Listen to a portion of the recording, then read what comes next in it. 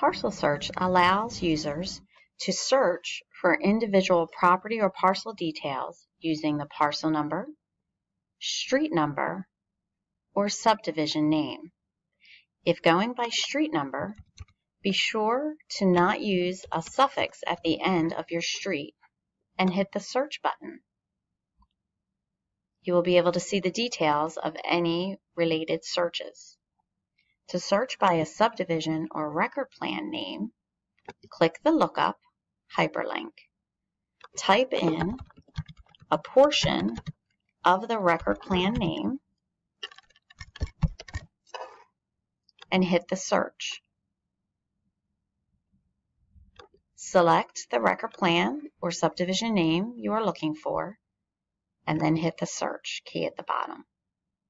You may also sort your results by owner, parcel number, address, and city. Once you have the property in question, click on the Details hyperlink, and this will take you to your parcel details page. This page has a header with many quick links in it, including view this parcel on a GIS map, view tax and sewer bills, and the building sketch that our assessment division uses. You will find the property information, the owner, as well as details on the property size. As you scroll down the page, you will get information on projects related to the parcel, permit history,